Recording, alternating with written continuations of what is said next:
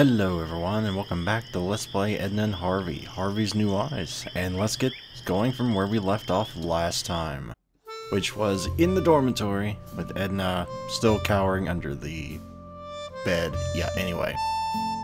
Let's get moving! And I don't remember the other girl's name, but she's no longer here, so let's see what Shy has to say. Lily had always thought Shy was very pretty, much prettier than herself. But cutting up, that's what... Oh, hello, Lily. I was just thinking of Riot Girl. Riot Girl is totally cool because Riot Girl wears Shibuya clothes. Don't you think that's totally fascinating? Suka also thinks that Riot Girl is totally cool. And Suka likes Shibuya too. Shibuya is totally cool. Don't you think so too? Yeah, it certainly makes you think. I think way too much about things like that. My brain is getting all fuzzy. But Riot Girl is cool, right? Yes, Riot Girl is cool, I guess. I'm guessing that's supposed to be some series in game here. What the heck is that below me? Lily was delighted. She'd never seen a living clown up close before. Only the dead one that appeared at her window at night. What did you just say? What was that last part? That sounds like something that would happen in my dreams. I don't know, man. That clown giving me bad vibes, man. I'm not going down there yet. Did you see him? He looked ticked at the world. Wait a minute. Did I talk to Kapu yet? Psst. Lily, I really have to ask you something. Do you like me? Uh-huh. Thank goodness. I wasn't really sure, because there's something on my mind. It's about my feelings, and I'd like to ask you a really huge favor. Would you do something for me? Uh-huh. Really? Wow, I'm so excited. Okay, calm down, Kapu. So, would you... Uh-huh. I really have to meet her. So, could you just give her the letter? Man, that's so cool of you. You're really the best, Lily. Okay, I don't know why that cut off there all of a sudden. The whole thing he was saying was, would you give this note to, I think it was Shy, or was it Suka? I think it was Shy, the girl that was obsessed with Suka and whatever the other thing is, I can't quite remember. Anyway, we're going to go deliver that message. If you are curious, it's something along the lines of Lily was devastated because of the whole him not liking her thing. It's actually rather sad when you get into it. But yeah, poor Lily, having to give your crush's love letter to another girl, in this case. Oh, what fabulous thing do you have there? Is it for me by any chance? Lily hesitated. Certainly not because she begrudged Shy her meeting with Kapu. No. She was worried. Who knew what sort of things could be in the envelope? A snake? A scorpion? The anthrax virus? In the end, she decided to give Shy the letter, after all. Uh-huh. Wow! It's from Kapu! A date? Oh, how exciting! I have to put on more glitter. Thank goodness. Thank goodness we decided to deliver that letter. I mean, Lily was such a nice girl, she was genuinely worried about Shy. There might have been anthrax in there. But because she'd already made a promise and she was such a good girl, she decided it'd be worth the risk. On a serious note though, we're not done. We're going to the chapel. Why are we going to the chapel? We already were in the chapel. Because there's a freaking sword laying on the ground. That's why we're going in the chapel. Lily was always happy when something was left over. But usually it was only breadcrumbs and bones and things like that. What was that second one? Breadcrumbs and bones? I think that's supposed to be a metaphorical bones in this place, you know, the communion and such. Not actual bones. That's a weird glitch. I guess I can't examine that. Lily was always happy. Or it was the same thing either way. Okay, I'm not sure why it, didn't let me do that at first. The good old confession booth. Lily had been coming here often since the self-flagellation had stopped working. Alright, I thought maybe that might give me some funny text about, I can't remember his name, being stuck in the confession booth, but oh well. This clown, something don't sit right with me, man. He's smoking a cigarette. Well, that's the societally acceptable thing he's smoking. I don't know what he actually is smoking. Forgive me. You... No. Another one of them. Get lost. I'm not in the mood for jokes today. You picked an awfully weird profession, then. You're probably wondering what I'm doing here, right? My name is Ernest. Funny Ernest. And I applied as a child therapist here. But no, Mother Superior had already found someone else. That Dr. Marcel. A nuthouse shrink. Can you believe it? I wouldn't let that guy anywhere near my kids, even if I knew where they were. That's what I get for retraining as a psychologist. Laughter is the best therapy.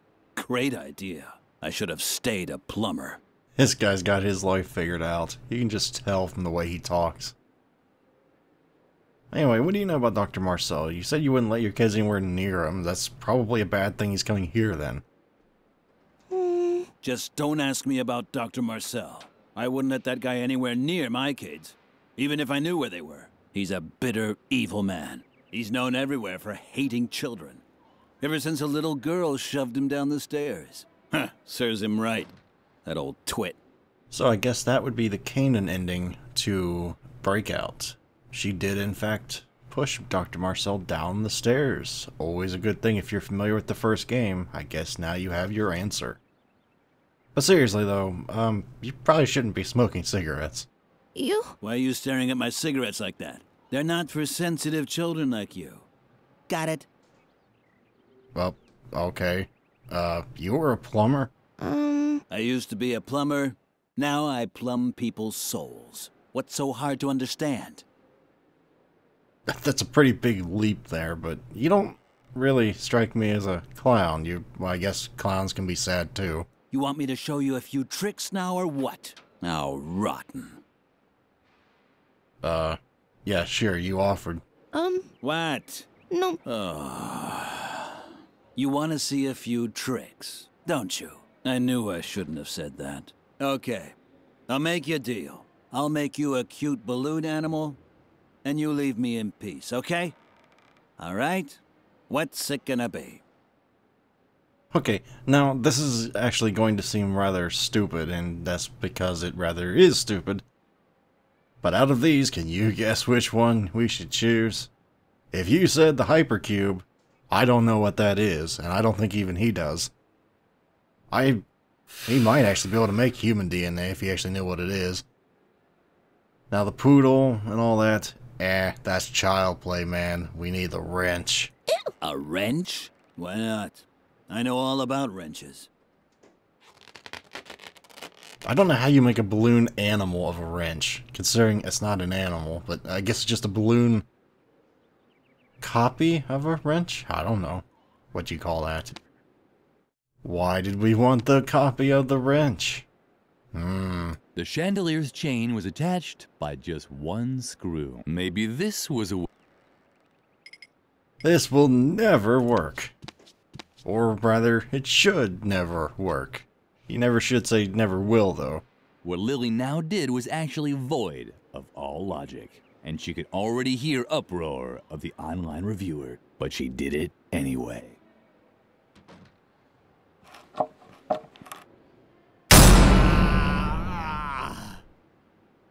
The online reviewers sounded a bit hoarse today. Maybe they shouldn't smoke so much. I love this game's tongue-in-cheek commentary. Oh, well, at least we got the balloon back, which is good for helping Edna. I almost called her Lily. Good for helping Edna. Go down the stairs. There we go.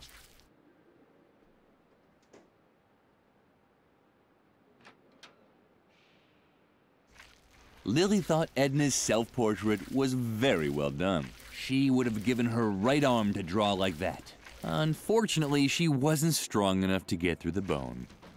That's disturbing on numerous levels, but I'm not sure why my game's glitching like that and not letting me examine things every now and then. Anyway, we're told to get that balloon. We're going to get that darn balloon. We're gonna help Edna. Done. Now only 2 pieces of evidence were left to completely erase Edna's tracks. The clown had just left his cigarettes here. He must have been in a great hurry. I might as well pick it up. You never know when you could use cigarettes. Well, when you ever should use cigarettes, you can use them whenever you want. But when you should use them, I don't know. Now, I guess we should go back and tell Kapu the news, considering we went and delivered his message to Shy. Oh, I guess they're already busy. Ah, yes. Love. Lily didn't want to disturb the two. They deserved to enjoy the moment. Soon, they'd start to hate each other, and Shy would start losing her hair from all the grief. Ah, yes. Love. I knew that the first time was not finished. I knew I couldn't just let that one go. But now that Kapu is no longer in front of the maintenance flap, we can actually go in there. Where's the maintenance flap go? Well, actually, I'm gonna say I don't remember. Apparently up there. Now, what to do when I'm actually up here is another thing entirely I don't remember. The hands of the school clock looked like irises, and the ornate mesh formed by the flower baskets looked like the blades of swords in a fantasy novel. They really made you want to pierce them. Oh, that gave me the answer. The swords. Yeah, you're supposed to put the sword in this. The sword may not have reached the firecrackers or the rope, but it fit perfectly into the mesh of the clock hands. So perfectly that it got stuck in there. Now what was Lily to do? Wait until the gargoyle dropped down of its own accord? She didn't have that much time. Oh well, I'm sure nothing bad will happen. Wait a minute, why are firecrackers up there in the first place? How did they ever... Hooray! Lily had found Edna's firecrackers. How did they ever get up there? Yeah, I'm thinking that's probably just an issue with my mouse. It's like clicking twice really quickly, even though I'm not. I don't know. I might have to get a new mouse one of these days. Oh my! Apparently, Birgit had set down her work, but she had completed the banner with the puma motif. Too bad that Lily couldn't congratulate her on the good job she'd done anymore. This game is just getting darker and darker and darker. And I don't mean that in a bad way. I mean, the game is just getting really, really grim. Oh my. People killing themselves, people dying left and right, exploding from bombs, getting eaten alive by termites. I mean, the whole thing's just going to hell. The clock in the tower sounded duller than usual today. Was it really that late already? Yes. Yes, it is. Finally, the firecrackers were within reach. If only Kapu had seen how cleverly Lily had managed all this. But he and Shy were now in a better place. Probably in the garden behind the cafeteria. I'm sure that's where they are. After all, you know, everybody likes eating in the garden except for me because there's bugs there. Done. Now, only one piece of evidence was left to completely erase Edna's tracks. But, you know, most normal people who don't have a horrific phobia of insects, they eat in the garden, so I'm sure that's where they are. I'm sure this thing has nothing to do with anything right now. Pay no attention to it whatsoever. Where am I going now? Let's see, I got the balloon, I got the firecrackers. What's the other one? The other one is the inscription on the tree, isn't it? How do I get that out? Okay, how do I do that? I need... Do I do that now, or do I do that later? Oh crap, I don't remember what to do. Oh wait, I remember now. Sorry, it took a little while. I remember where we're supposed to go now. Wrong way. I remember where we're supposed to go now. We just got the Puma banner, or Puma, as Mother Superior likes to call it. And if you remember, Mother Superior was the one that actually liked Puma, so... If you remember up here, there is a hook. Now, I know most people, when they first play the game, would go, aren't you supposed to put the banner in the cafeteria? I don't remember. It's either this or the cafeteria. It appears to be this, though, because she's walking. Lily could just forget about that idea. Okay, so it might be the cafeteria. I don't have all the answers. I wish I did, but I don't. Okay, so now that let's try this on this free space, because I think this is where it's actually supposed to go.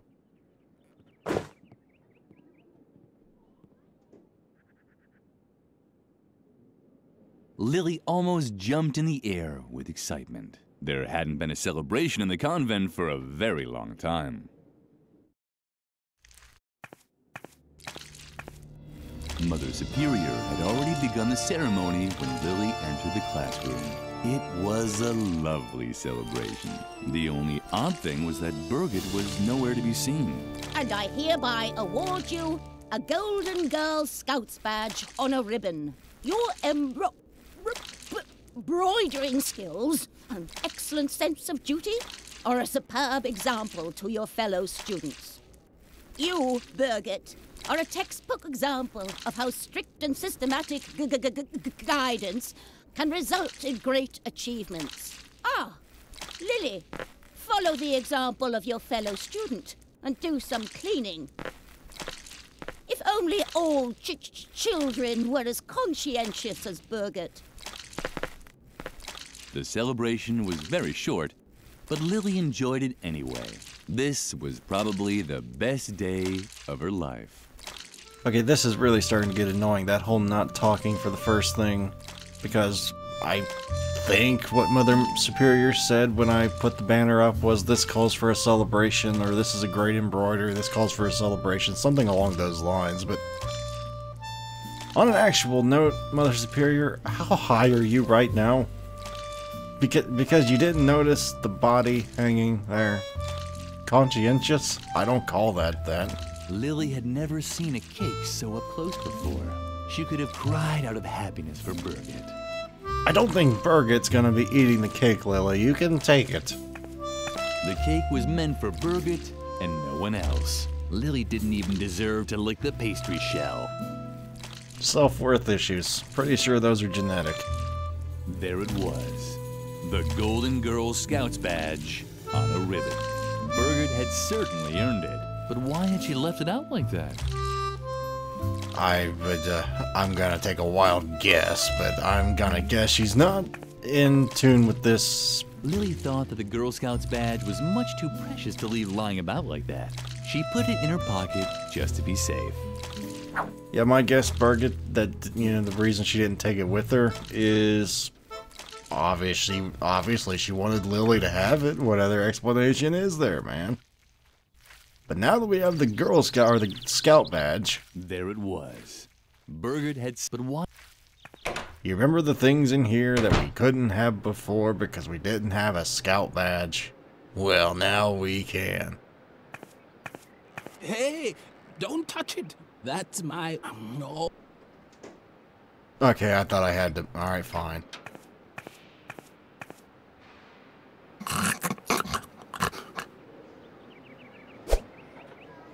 But that's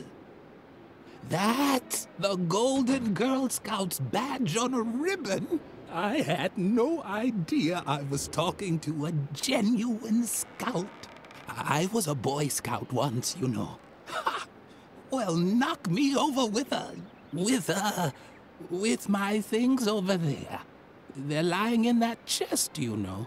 Because among scouts, there's no such thing as ownership and...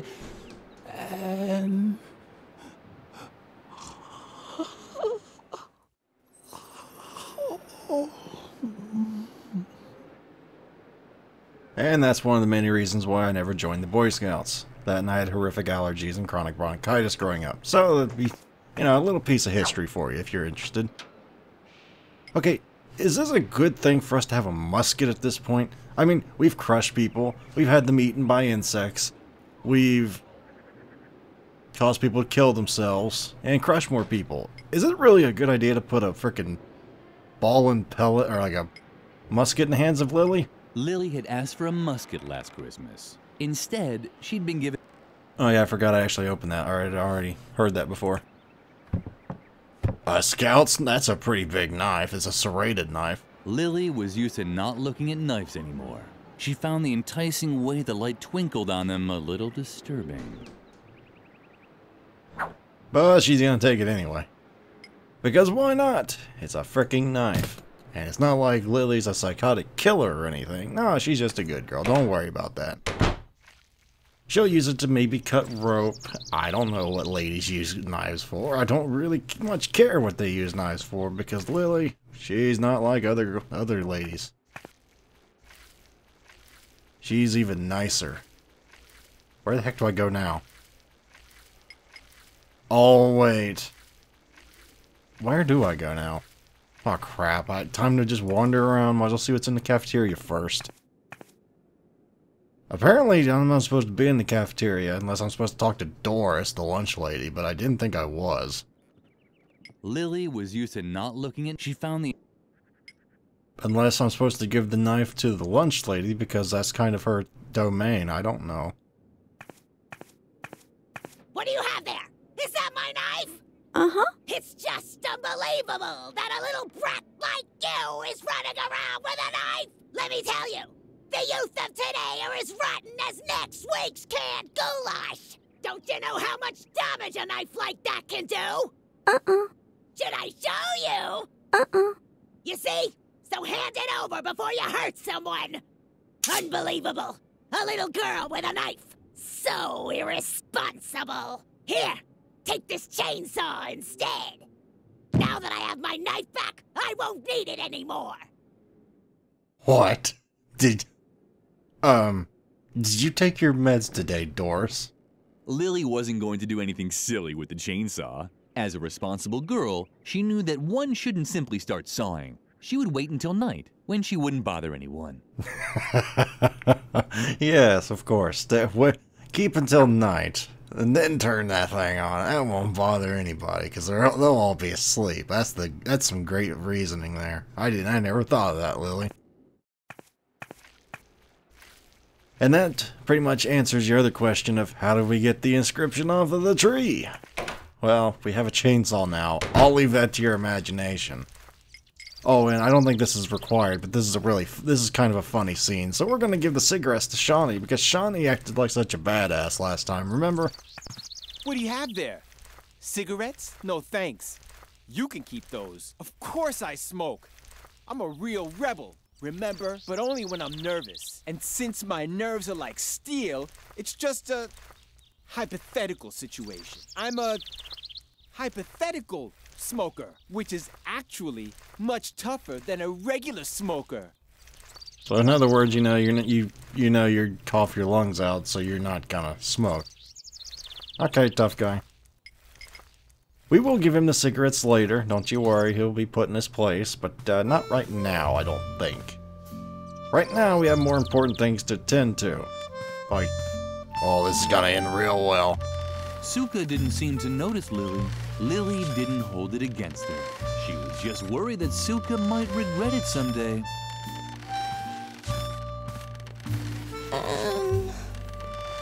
Suka didn't seem to notice Lily. She didn't. So why should she long for Suka to fall off the swing and break all her bones? There was no reason at all to have thoughts such as these. Okay, I'm gonna admit I thought that was gonna be the same line, so I kind of skipped the first few. That was my fault, but yeah. Sadly, the chainsaw's... oh crap, it's empty. Oh crap, where's the gas at? Oh, I remember. This was like some kind of MacGyver crap right here. You gotta use the alcohol on the chainsaw, because that's kind of like gas, except it's not. Lily had a brilliant idea. High-proof alcohol was an excellent fuel substitute for the gasoline chainsaw. Mother Superior would really be proud of her.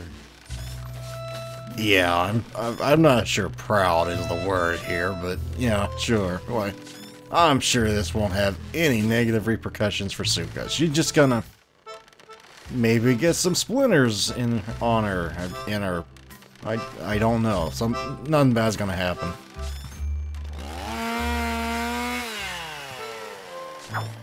Done. Lily had finished all of Edna's jobs and had gotten rid of all the evidence. She could hardly wait to tell her best friend all about it. Lily, thank God. I have a new and much more serious problem. I can't find my diary anywhere, and all my escape plans are written in it. I even drew a map where I marked my hiding place. So forget about getting rid of the evidence. No, just forget it. It wasn't important anyway. The diary now has top priority. Please, help me look for it. If Mother Superior gets her hands on it, I'm done for. It has to be somewhere around here. Of course, Lily immediately knew what to do. She immediately knew what to do. Oh, man. I don't know what to do either. But yeah, I'm not sure why the music started playing twice out there. There's something going on here. I guess next time I record, I'm gonna have to just do it like a troubleshooting thing. Hopefully this won't, happen again.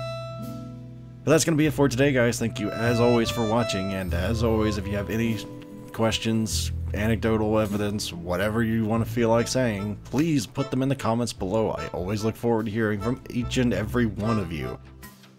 And you may wish to like or even subscribe for easier access to future videos, and hopefully I shall see you next time. Farewell, everyone.